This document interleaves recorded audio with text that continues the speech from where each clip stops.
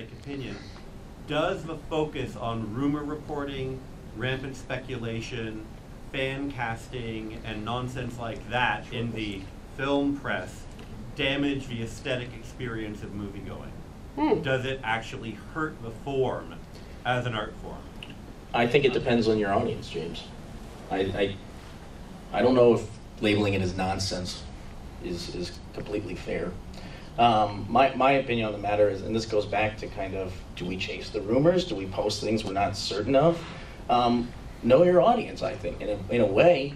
But isn't it tedious for your audience when 90% of rumor stories just have to wait 24 hours to be disproven, and during that 24 hours only provide SEO and hit value?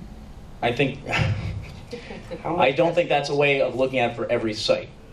And I think that there's, and this is coming from me having, I was a young boy once. I read these sites, man. And I like reading some of that stuff. It's entertaining, especially if that's your audience. If the audience you're writing for is waiting for these announcements, is waiting for every little bit of information, it's part of the fun. It can be part of the fun. And I know that sounds kind of incredibly stupid from a journalism point of view, but in some ways there's sites that exist that do this. They're part of the getting excited for it.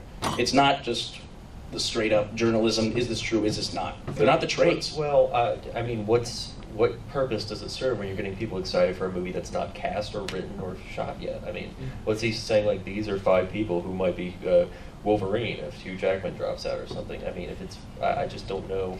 The fans do get very caught up. They do, but that's the point. Something like Hunger Games, for example, Jennifer Lawrence versus whatever. You just have to couch it the right way and say what's real and what isn't real. But I am horrified by one thing, like if you go to Comic-Con and they've shown some footage from a movie that hasn't even been shot yet. You didn't love the Avengers trailer last year? And there's a round table, there's a junket backstage, and Collider Frosty is asking questions about trying to figure out the plot by putting this actor and this was all Iron Man. It was like Robert Downey, Scarlett, trying to figure out the plot for the movie. This is journalism, but he knows that's what his fans want. Necessarily journalism, right? That's what his fans want. Right. But I mean, do we burn him for that? I don't know. I don't know if we. I know some of us in this room do burn him for that. No, but I mean, that has its place, and unfortunately, we have to live at the same table as that sometimes. But I don't know if it's our job to shame those guys for doing that. And I don't think it, sometimes I see these big guys on Twitter policing the world that we live in, and I don't know if that's fair. Because I know that you guys have more context, and you can get the scoop on this story. You can get the real information. But if I'm a little guy, or if my site kind of lives on that fantasy casting stuff, is that wrong? The thing is, I don't think anybody's mistaking that for journalism, but I think that that's probably reported by an outlet who otherwise wants to feel like they have some sort of journalistic credibility when it comes to breaking real news. It's like, we might have given you a list of 5 random names just because we thought it'd be cool, but by the way, when we break a real scoop, we want you to trust us. So I think, there is a place for it, but it really shouldn't be mixed in with what should be allegedly factually reported. A follow-up. Just a follow-up. A simple yes or no question. You hypothetically get access to the entire plot line of an upcoming summer blockbuster your readers care about. You know that you could turn illuminating every detail of the plot into a story, thereby gain traffic. Would you do that? Yes or no? Is this always a traffic game for posted you? the Oscar show. Yeah. Pardon? I'm sorry. No. Nikki Fink posted the Oscar show. Yeah. But as an actual, I would not. But actual journalist, not Nikki Fink, America's favorite email forwarder. Would you actually do it? To be fair, James, I think you're going after the SEO, traffic goal a little too much. I don't know if all these sites that do this are under that thinking. I don't think a lot of the people understand the SEO. I mean, most people aren't webmasters. Exactly. They're just, freelancers and reporters, and they're just reporting what they hear. Well, if it's not about the SEO, don't you have a duty to try and get it right and slow down the rumors then? You mentioned earlier about rumors get people excited, and I know that for some reason 13-year-olds are going to read Dark Horizons. It's just going to happen. But don't we have it, don't we hold ourselves to a higher standard? Don't we want to, on our websites, report something that's accurate? If most people aren't webmasters and aren't focusing on the SEO, shouldn't we wait 12 hours and report something real? Can you? Yes, you can. Yes. Can you wait 12 hours and not die? I'm sure you can. Your point was really interesting because you said you want to deal with getting people excited about it, and that's part of the fun of the movies. But isn't it our duty to, if we're going to report on something, report accurately and get them excited about the real thing or for the right reasons? Yeah, but even if we do that, we can't guarantee that the rest of the internet does. Exactly. Yeah, that's...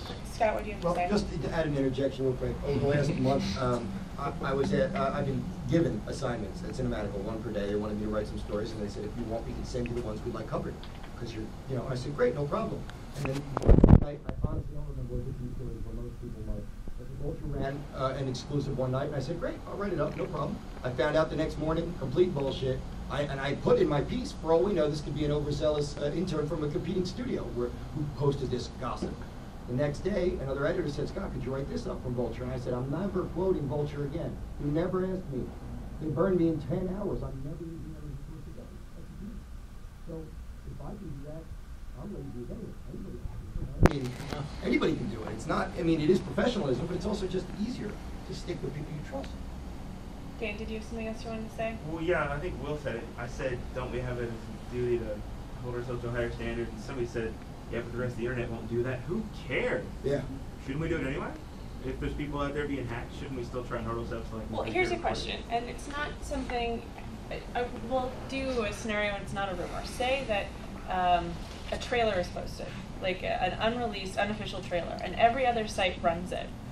What if my site doesn't run it, and everyone else has seen it on their tweets, and they go to every site, but every single site except Gordon in the Well doesn't have it? Is it out of bounds to think that our readership will think that we're somehow not on the ball, or do we need to send out a tweet? It's an official trailer or It's an bootleg? unofficial trailer. It's No, yeah. and you don't run it and you say, we'll wait till we get the official assets, not because it's how we play it, but because we want the real deal. We don't want bootlegs on our site. But the other thing is if everybody else has run something, Yeah. you might as well run something Yes, else. that- I mean, the bottom line is the original content is going to get the best traffic anyway.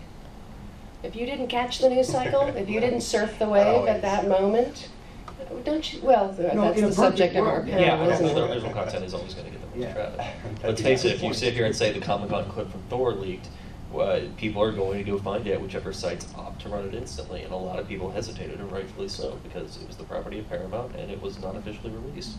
But the thing is, there are sites that are just like, there's always going to be one guy out there who's just like, I'm not above this.